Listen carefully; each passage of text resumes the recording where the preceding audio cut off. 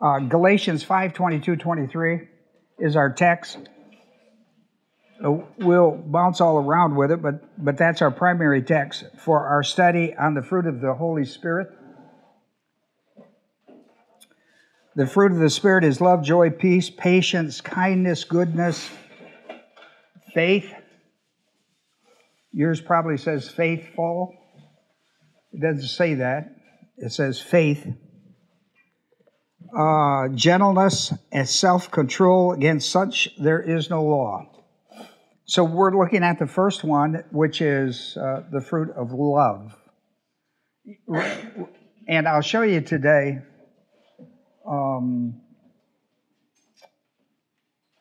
that it is singular. The fruit of the Spirit is the word. Of course, you got an is with it, but the fruit of the Spirit, it's singular. It's nominative singular. And it introduces, and that's going to be true with all 9 fruit. You know, it's hard to write that and not be corrected. My computer wants to correct me all the time when I write the fruit of the Spirit is, and then list them. They want to come back and tell me that you should have an R there because you should have an S on the fruit, and there's not one, so it's all the time messing with me. This is our third study. We're now engaged, but we spent 2 lessons on teaching you 3 important doctrines that make the fruit of the Spirit important. They will not work unless you understand that, in my opinion. You have to understand that we live in the church age and every believer is indwelt by the Holy Spirit. Every believer is indwelt by the Holy Spirit. And notice in Galatians 5:22, the fruit is of the Holy Spirit. The fruit of the Holy Spirit it's the fruit of the Spirit. Love, joy, and all. And that's really important. Because listen, every one of these terms the world uses. The world uses every one of these terms. They use the same vocabulary that we use, but their source is different. The source for this, the love of God as it was created by God and given a vocabulary name by God, is a divine attribute. We all know, when we study the essence box, we always put the love of God in it. We put the love of God in it. The world doesn't. The world, when they use the word love, they don't put God in it. It's not relevant to them. For the church of Jesus Christ, for the believer, God is everything to love. If you try to love, if you want to know what love is, at 100% capacity, it is the fruit of the Holy Spirit. But the world uses these terms. And so we have to know. And it means the same thing to them, but it has a different source. In other words, once you understand the source, it'll change how you view it. Because the love of the world comes from the flesh. It doesn't come from the Spirit of God. So that's important that we understand the indwelling Holy Spirit makes us able to bring love into its creative 100% form. When you love, and the Holy Spirit produces love in your life, it's at 100% capacity of how it was created to be. Because the Holy Spirit does it. The essence of God is the same essence for Jesus as the same essence of the Holy Spirit. Right? Same essence. We call it the Godhead, or others call it the Trinity. God the Father, God the Son, God the Holy Spirit, 3 different persons, but the same essence. So it's important when we see the Holy Spirit producing love, it is the love of God. It is the love of Christ. It is the love of the Holy Spirit. It's 100% divine. 0% human, 100% divine. Comes from you, but not through your power. It comes through the power of the Holy Spirit. It comes through you, but not through your flesh. It comes through the Holy Spirit. So it's important that you understand that. And therefore, the second thing that's important is you must learn to walk in the power of the Holy Spirit. You must learn to walk. All of these things are produced by the Holy Spirit when you walk in the Spirit. When you walk in the Spirit. That's a command. It's a peripateo. And peripateo means in every area of your life. If you go into a closet, then it's there. If you come out of a closet, it's there. You got to walk in the power of the Holy Spirit no matter where you are. And that it's in a command mood. It's in a command form. Therefore, it requires your volition. It's a command, right? You don't have to if you don't want to, but God desires it, and God commands it of you. So that's the second thing. The third thing is the filling ministry. The filling ministry is the word plero. It means to fill up a deficiency in us. The world can use the word love, but it can't fill up a deficiency of it.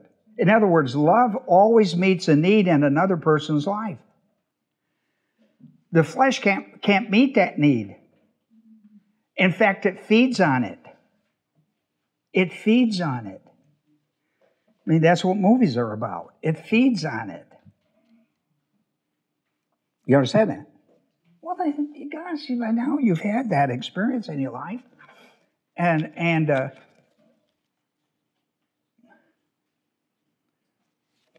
So the filling of the ministry, with the filling ministry, the word plero means to fill up a deficiency.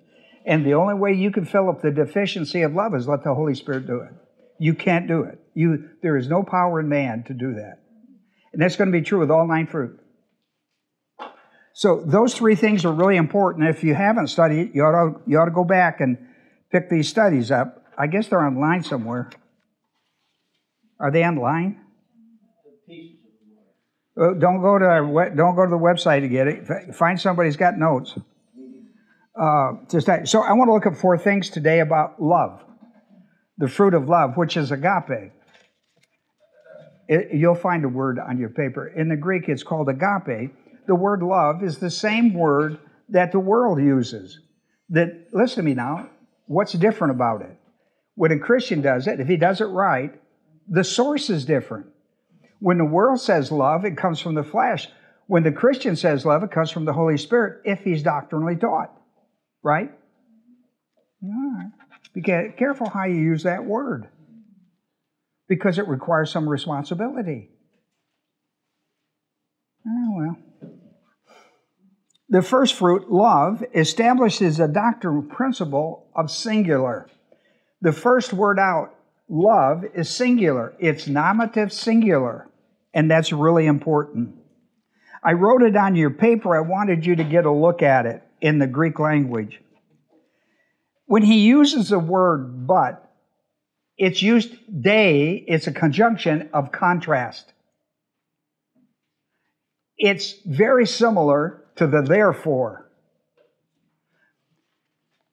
Sometimes they, as a conjunction, is a connection to something previous to it, and it can be in contrast to it. That's a trailer and that's a truck. It can be in contrast and yet still be linked. The trailer's not a truck. It won't go on its own, but if you got a truck, you can haul it. So when this is used, they here is what we call a conjunction of contrast. Now watch this.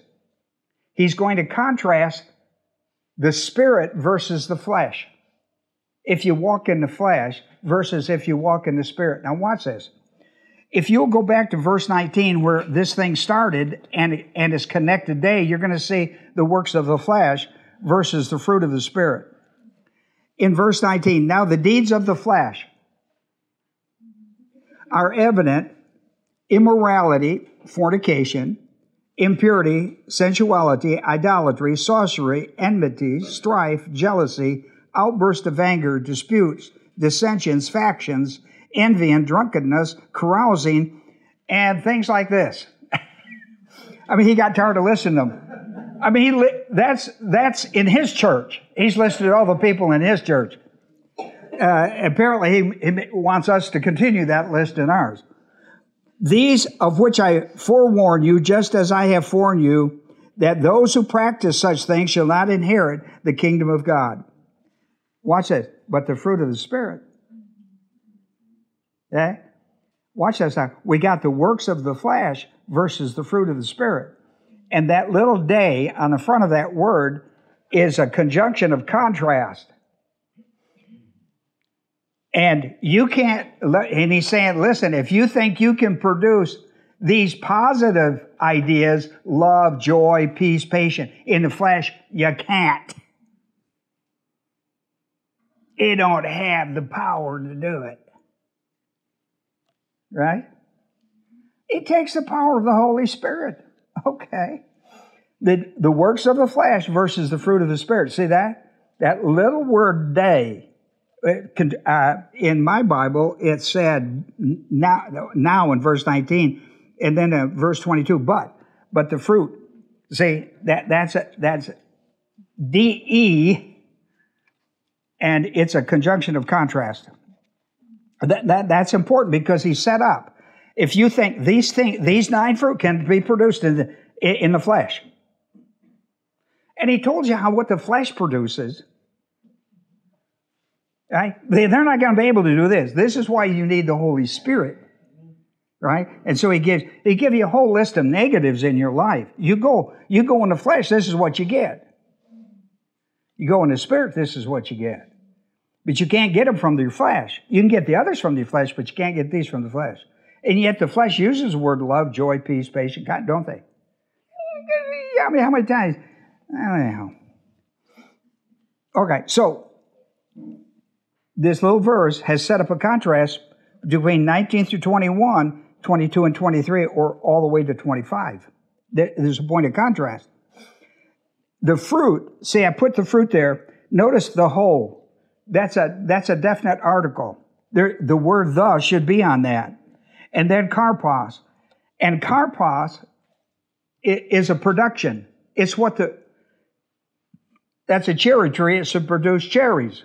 That's an apple tree. It ought to produce apples. In other words, it has a fruit product. It's a divine production. Love is a divine production. That's the word, that's the idea of a fruit. Well, if you have a cherry tree, where do you think it came from? Where do you think the origin is? Creation.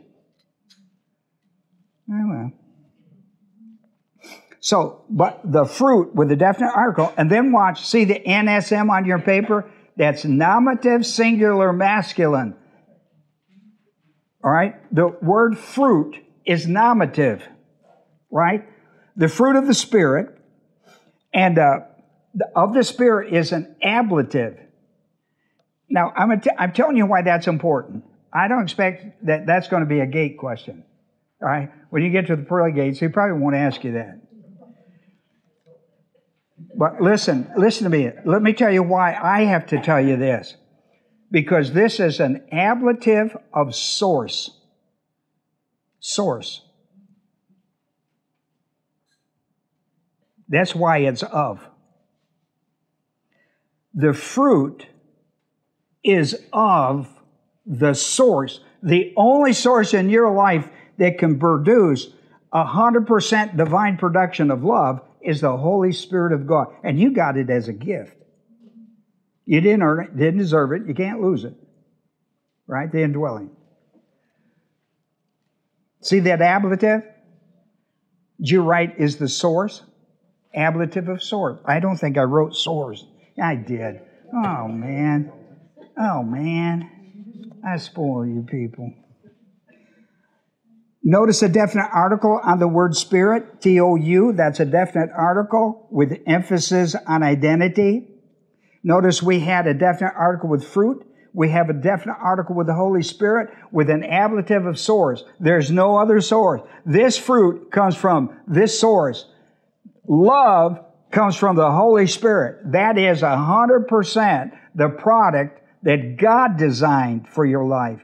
God designed you to have the love of God in your soul. And it's good for you and it's good to give others. All right? It's a fruit that keeps on giving. It's a gift that keeps on giving. All right, so we have that. The absolute source, the ablative, see that's ablative, singular, neuter. That's an absolute source. In other words, this love that I'm talking about is 100% God and 0% man. You understand? It comes from you, but it has nothing to do with you, right? Other than you're the vehicle. The Holy Spirit produces it. 100% produces the divine love of God. And when it does, when the Holy Spirit produces it to another person, it fills up a deficiency of a need for that specific kind of love. It is not to get a Coca-Cola. Yeah, what makes the world go around? Well, anyhow. But the fruit of the Spirit is Ime. Ime is an absolute status quo verb of existence. Is. It's called an absolute status quo verb of existence. Is.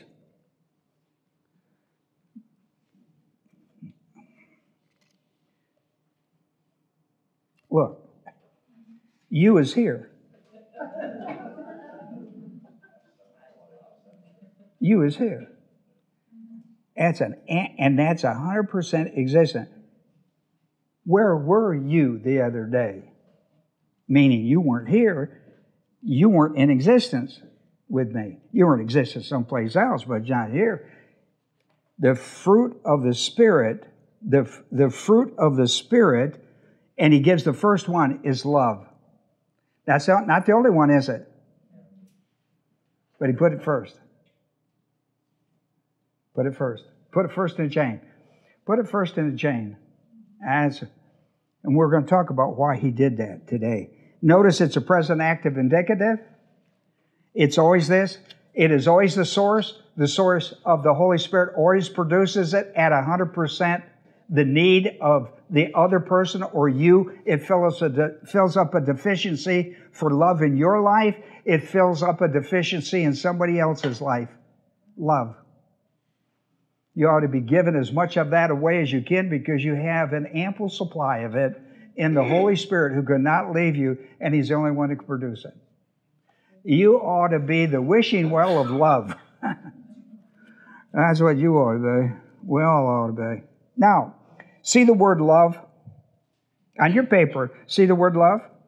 See, it's not a long sentence, is it? It's not a long thing, but here's what's important. That's a predicate nominative.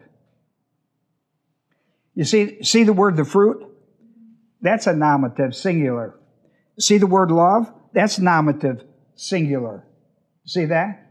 A predicate nominative means that the word fruit and love are interchangeable. They are one and the same. You understand that? It's a predicate nominative. In other words, the fruit is love. Okay? You can't have one without the other. It's what it is. It's a predicate nominative. In other words, it identifies the subject, but it works off a verb. It's a predicate nominative. I don't mind working for my meal, but I haven't eaten yet. I don't mind working for it. Okay, now, so listen, I introduced this way to you because this is the introduction to every fruit. We're going to go from love to joy. He's not going to come back and explain it again. I will, but he won't. I mean, it's going to be love, and there's going to be joy and peace and patience and kindness and goodness, right? Faith, gentleness, and what's the last one? Self-control. We could use a little of that, couldn't we? Self-control. Now, here's a doctrinal principle. This is what one of the things you should learn when you walk away from here today. This love that we're talking about that comes from the Holy Spirit through the life of a believer, this love is part of the essence and the production of the Godhead. Right? You know John 3:16? It was working through Jesus. It was working through God. For God so loved the world that He gave, right? You know the drill. All right? It is the essence of God, 100%. It's the essence of Christ, 100%. It's the essence of the Holy, 100%. Right? That's a very important principle. See, we're not talking about the love of the world. We're talking about the love of God. So that's important. The second doctrinal principle that you should walk away with today is the indwelling Holy Spirit. Is it a permanent residence? When He comes in, does He stay? How do you know that? John 14, 16, 17 would be one that when He comes in, He's not permitted to leave. He has to ride it out with you. Boy, think how many times that ship went down and come back up. He's got to ride. He's got to ride the course with you. Listen, when He left heaven, He was told to walk with you. Now you're told to walk with Him. He was commanded, you're going to enter Him and you're going to walk Him out of this life. Isn't that wonderful? And what a wonderful walk that will be if you let Him walk you through your life. And part of that is the love part of essence and production of the Godhead. The indwelling Holy Spirit is the absolute source, 100% God, 0 man, right? Where does it come from? Where does love come from in the Christian life? If it comes at all, where does it come from? The indwelling Holy Spirit. 30%? 99%? 100%. All right. And that's important. God defines, yeah. Can you talk about for a second for unbelievers that produce fruit that looks similar to it? I will before I get through. You jumped ahead of me, my man. God defines His love, the world doesn't. All right? God defines it. So, since you ask, let's go to 1 John. You got your Bible there, boy. Go to 1 John, look at chapter 2, verse 15 of 17. The other Austin, 1 John 4:20. Landon, you got your Bible with you? Okay. Let's go to Matthew 6:24. We're going to get a look at this thing. We're going to get a look at it. All right? So here we are in, I don't think any of this is on your paper. I wrote this morning. 1 John 2:15 through 17. Listen to this. Read loud for me. Do not love the world, nor the things in the world. Do not what? Love the world. Love the what? World. Okay, got that. What else?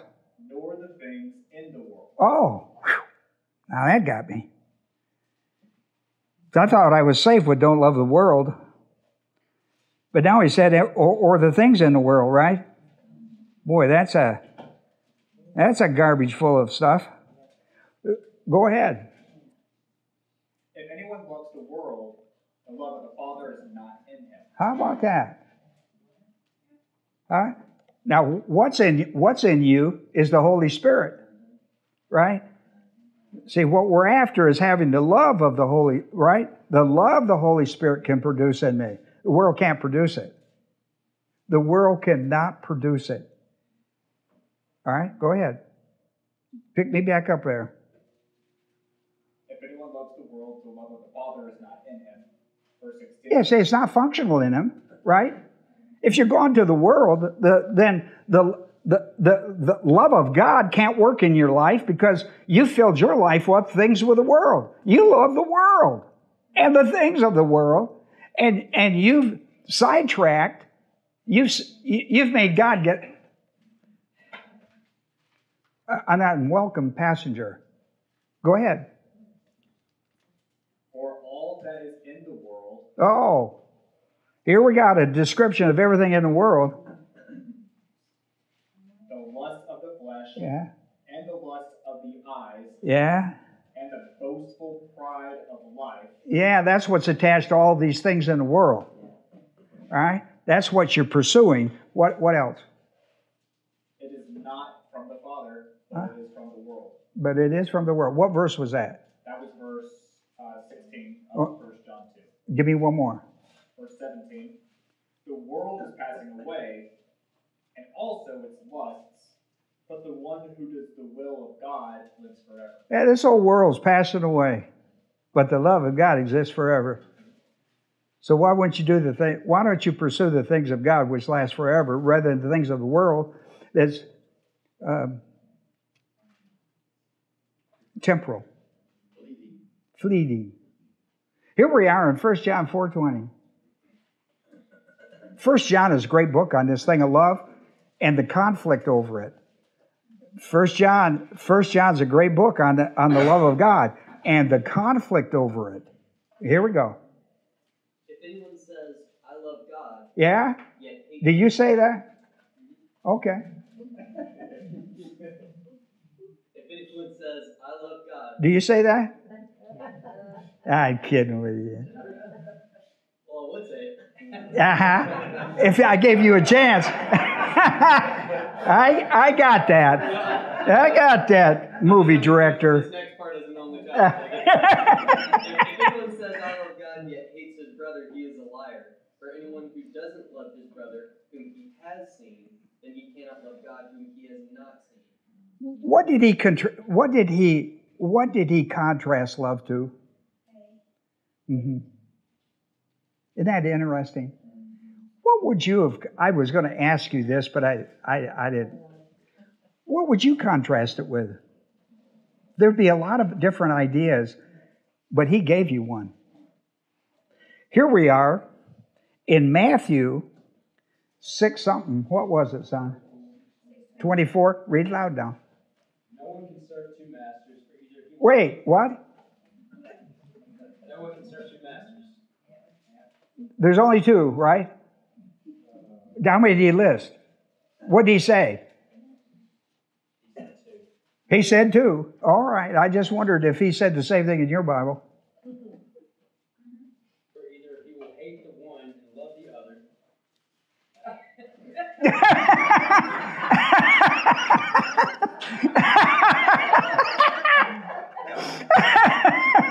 There's a guy who's been in my Bible study before. He paused for me to give me a shot, didn't he? Yeah, good, Landon. For either he will hate the one and love the other, or he will be devoted to one and despise the other. Watch, it's either the world of God. He called it mammon. Either world, the things in the world that you would treasure, mammon. The things of the world that you would put a high price on, that you would treasure. Watch what he says. Watch the conflict.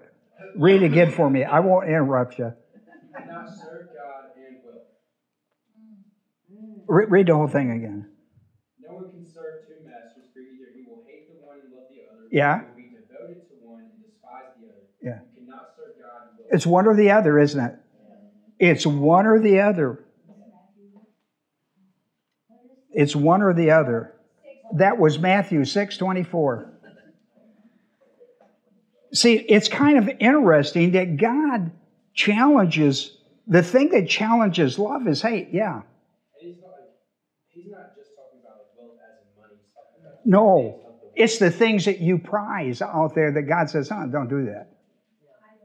It's the things you left God to go out there and get. Yeah.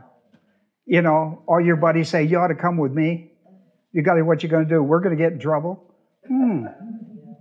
We're going to get in trouble. We're going to go to jail tonight, probably. Come on, we'll have fun. Yeah. So I have a question about like love of like if you're a significant other, because I think like, okay, so what about there's this couple who've been unbelievers their entire life, but they've been together their entire life. They think that's love. Yeah. But like, if they stay, listen, and that could be from a worldly standpoint, couldn't it? The world can love one another. But if you introduce God into that couple, one of them gets saved.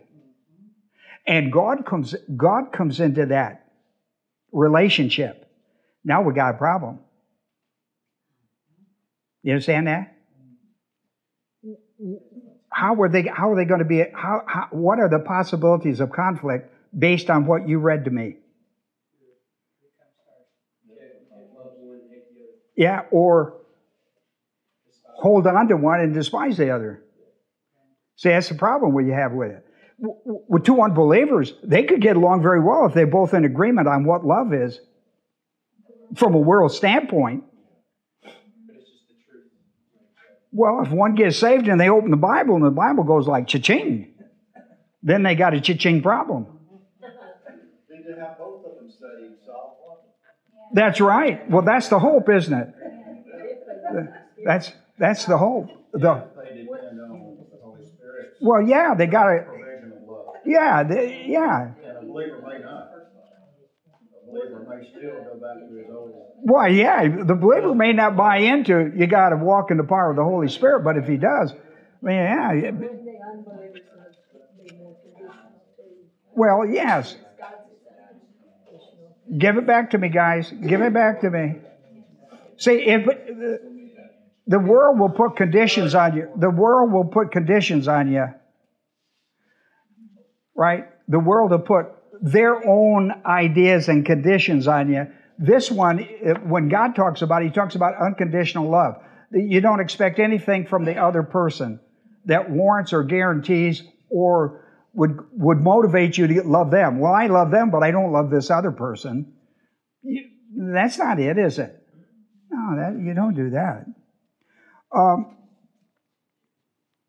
So, when you go to, I want to show you something. Go to Romans. To Romans with me to the 8th chapter. I want to show you something that's interesting in the Greek language. It's interesting in the Greek language. Ooh, anybody's windows down? Romans what? 8. 9 through 11. I want to show you something.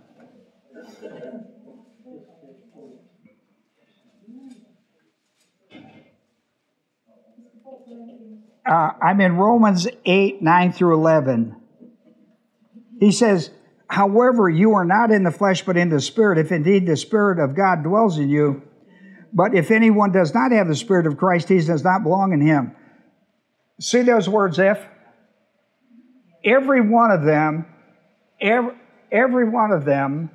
in verses 8, 9, 10, and 11, every one of them is a first-class condition. The first one that's listed is listed in the Greek language as a particle. It's listed as E-I-P-E-R. But that E-I makes that a first-class condition. And so, and when you have every if, and if it's a first-class condition, did you get your car? Take the car. Your car. Did you roll up everybody's windows out there? Yeah. You came in awful dry to be able to do that. A first-class condition means, and it's true.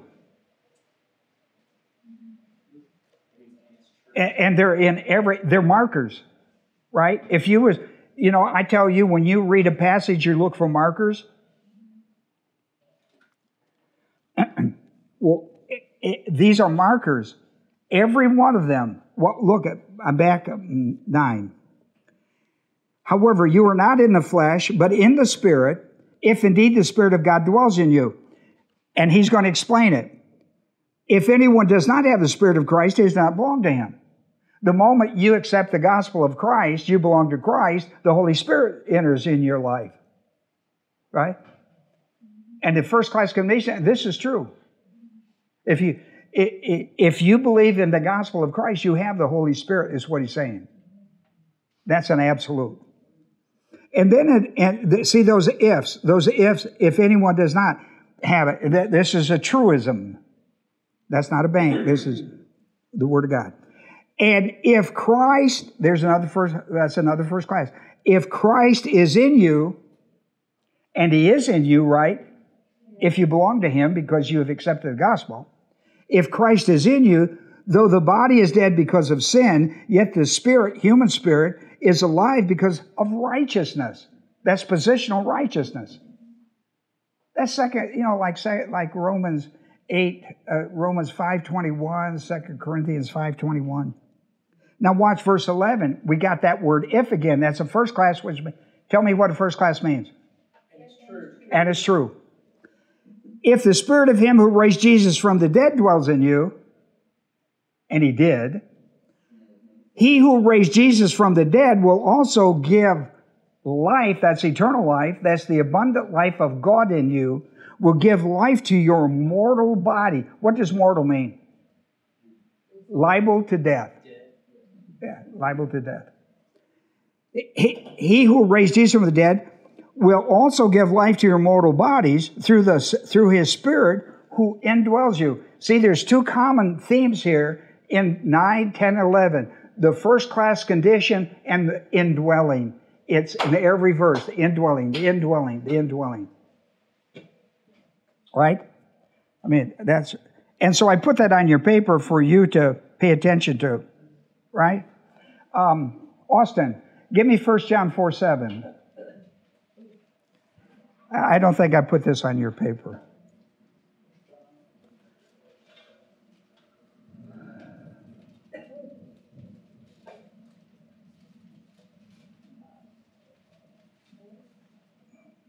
All right.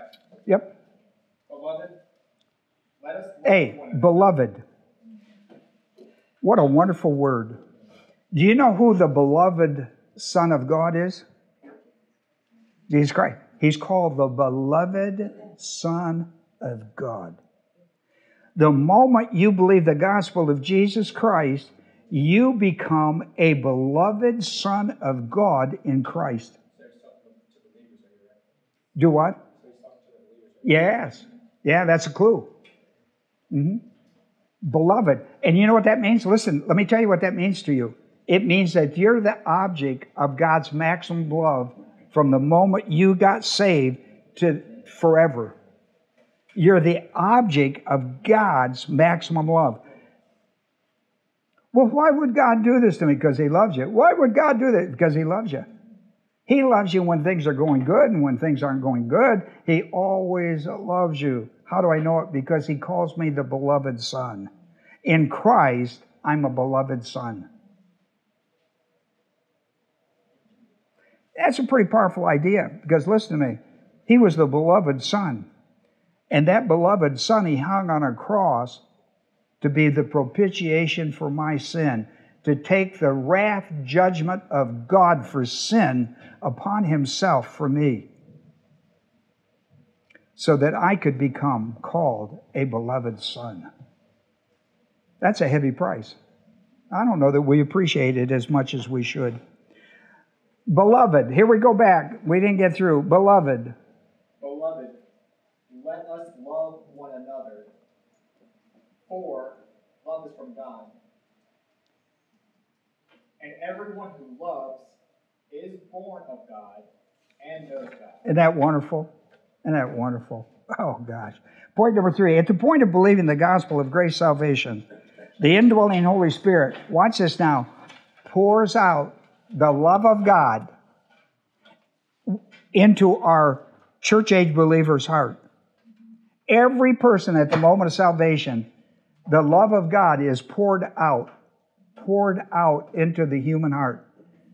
It fills the human heart. And listen, just like your heart pumps blood, you know, this love is going to pump it out of you from the day of your birth to the day of the rapture of Jesus Christ until the day of redemption.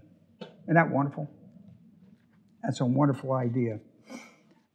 And so we have Romans 5:5. Hope does not disappoint because. See, people were getting disappointed over hope. They had a misunderstanding of it, didn't they? You know, hope's not in our 9.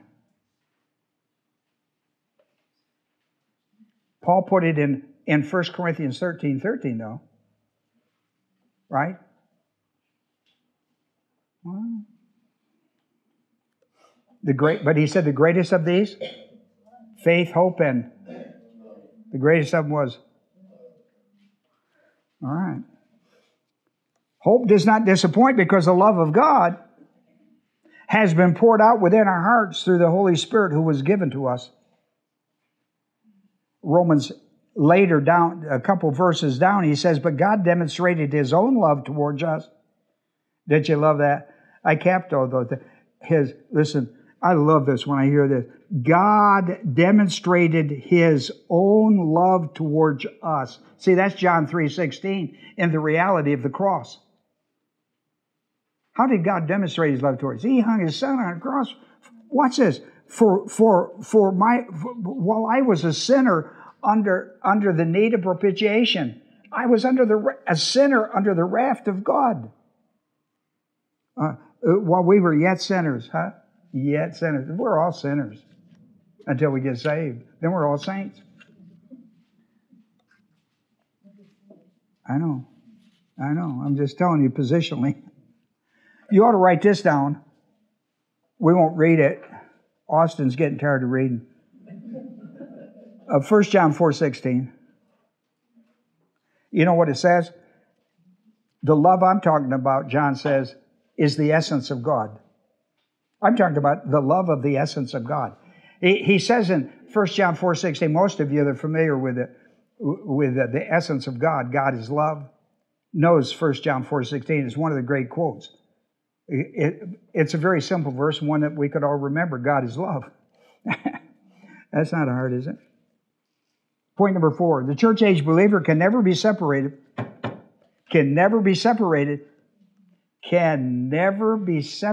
from the love of God poured out in us as the eternal gift of God's grace salvation. Never separated. Oh, you don't believe it. Don't listen to those people tell you that you can be separated from the love of God. It's impossible. Let me tell you how impossible it is. In John 14:16-17, the Holy Spirit can't leave you, right? And He's the source of it. In Romans, the 8th chapter, 28-39, which is a good read for you. Not now, but later. Listen, in Romans 8:35, in this great passage, Paul asked a question, then answered it. He said, who can separate us from the love of Christ? Then he proceeded to mention 7 things and then gave a conclusion. He mentioned 7 things that cannot. And the church was all screwed up in their head over it. Right? So he mentions the 7. They're all, well, you could if you did this, or you could if you did that, could if you did that. He went, well, the 7 you guys are worried about, let me list them and tell you, it never happened. Right? So, you can go back and study this stuff. So he makes a conclusion. He mentions 7 that the church is struggling with about losing the love of God, being separated from the love of God. He said, and he lists 7 the church was struggling with, and he said, and his conclusion was in verse 37, he said, but in all these things we overwhelmingly conquer through Him who loved us. That's Christ. You always have the love of Christ. You always have the love of Christ. It is poured out in you the moment you believe the gospel of Christ. Now let people lie to you. Then he does something interesting. He gives 10 more. In that same passage, watch what he does. Then he gave 10 more and gave a conclusion. He gave 10 more, and he lists 10 more. Now, how many is that? All right. Anybody keeping up with that? So we got 10 more, and then he makes this conclusion. I am convinced that these things shall not be able to separate us from the love of God, which is in Christ Jesus our Lord. Now, if that list is not long enough for you, just come up with some more, because the answer is always going to be the same, isn't it? Well, I bet this could. We'll write it down. I bet this could. We'll write it down. You're not going to get any points for it because the answer is simple. Nothing can separate you from the love of God in Christ Jesus. Christ died one death to bring you into the family, and you're there forever. Don't let people lie to you. My. Whip the word out on them. Put the word on this stuff, right? You say, well, can you help me understand this one? And they'll come up with some goofy stuff, and then whatever they come up and say you could lose, just add it to the list you already have, right? Because the conclusion is always going to be the same. He quit at something, 18 or 19, he quit, right? Because he made a point to the church. What can separate you from the love of God? Nothing. Mama. I'll let nobody say. And John, in the 1 John, the 3rd chapter, verse 1. I don't know, I keep hearing things outside. Maybe the Lord's come back and left us. No? I think I see some lightning now. Let's say, I'm looking for a trumpet and a shout, not lightning and thunder. Watch what John does. John's an interesting writer in himself. What was that chapter? 1 John 3.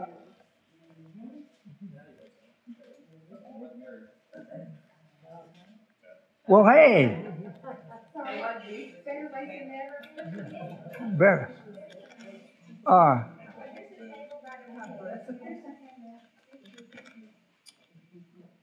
Well, I'm glad to have you come. Well, I picked up an extra one. Well, that's good. And this is Sam. Sam, good to have you, Sam. Is there any more handouts? Oh, what the? Yeah, you guys go over there. Go over and grab you something. Go over there and eat. We're gonna. Yeah, you guys eat. We'll continue our study. We're nearly through. We go to 1. Now, John does something interesting here. Listen, look how he introduced this idea. He said, see how great, do you see how great, do you see how great? Of course, John is writing this. Now we're in the 3rd chapter of John. See, 1 John is just dynamite about the love of God. By now you know that. But now he's in the 3rd chapter. He's in the 3rd chapter. He opens up with verse 1. He says, he's taught chapter 1 and chapter 2, and he says, now do you see how great a love the Father has? Do you see how great a love the Father has bestowed upon us? Chapters 1 and 2. That's good read right there. And what does he mean by see? Do you now see how great a love? I mean, he's been teaching, and do you not get it? Do you not get it? That's what we've been after today with you. See how great a love the Father has bestowed upon us, that we should be called the children of God, and such we are. For this reason, the world does not know us because it didn't know Him. Right? Well, they knew Him like most unbelievers, that Jesus came and left. He was a good teacher, and he did good things, and he was, I'm familiar. I've gone to church. I know about Jesus. Yeah, but you know Him personally. Yeah. Do you know what He came to earth for? Do you know what part of your life He died for? Okay? I said that the other day to a person. They went, wait a minute. What part of my life did He die for? I said, yeah. Well, he said, I don't know. Well, we do believe He died, didn't we? Yeah. And rose from the dead. Yeah, we believe that. What do you think? What part of you did He die for? And he couldn't come up with a good reason. I said, well, think about it. Maybe if you can't come up with an answer today, come on by tomorrow and we'll have coffee and we can talk some more about it. Because it overwhelmed him. He was trying to think of a part of his life that Christ would die for, which he didn't realize it was what? All of it. I was going to tell him that. I wanted him to come to that. And so he said, well, I can't think what one part of it was. I said, well, I'm here at Chick-fil-A every day from Monday through Friday. Just come on in and let's talk about it. See, what was I doing? Sowing a seed, wasn't I? All he's doing is just, if I'd have given him the answer, he went away, oh yeah, you're trying to trick me or something. See how great a love? See, I don't know that we understand how great a love it is. How great a love it was that God sent His only begotten Son out of heaven to die on a cruel cross for us, sinners, to take our wrath, to take the wrath of God upon Him. That's a pretty powerful idea. In 1 John again, into 1 John 4, 9 through 10, by this, watch this now. Good. Sometimes you miss stuff. I don't want you to read the Bible. I want you to do what? Study it. Pay attention. Let the Holy Spirit show you stuff. For example, by this, now watch this. He says, by this the love of God was manifested in us, that. See, by this, he's using it as a pointer to something. He's used this, by this, in the Greek language, he's using it as a pointer to something. By this, he's got a pointer on you. The love of God was manifest, that God, here's the pointer, by this, the love of God was manifested in whom? In us. That God sent His only begotten Son into the world, right? Here's part two. Here's part two. So that we might live through Him. This is love. Did you get the two parts? Oh, my, you missed the two parts. Uh-oh. Remember the pointer? By this, the love of God was manifested in us. 1, that God sent His only begotten Son into the world. 2, so that we might live through Him. This is love. You got it? Well, there's two parts to this love of God business. There's one part that God loved us so much when we were sinners, He sent His Son to die on the cross so we would have access. If you believe that Jesus died for your sins, was buried and raised from the dead the third day, you get saved. The moment you get saved, the love of God is poured out within your heart. That you belong to God, and God loves you from that day, will love you for every day of your life for eternity. Because you accepted His Son, He will always love you because you accepted His gift to you. That gift of grace, salvation He gave you. And He will always respect the fact that you believed it.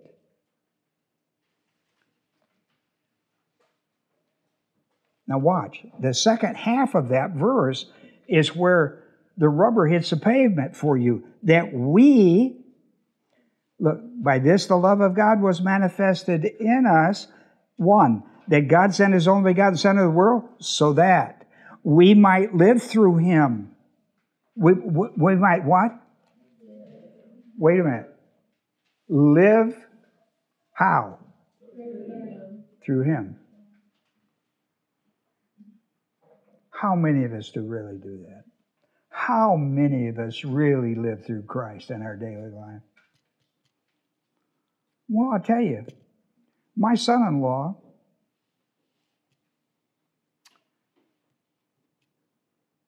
Widgeon, I deserved a Widgeon having a name like Adema. I deserved that.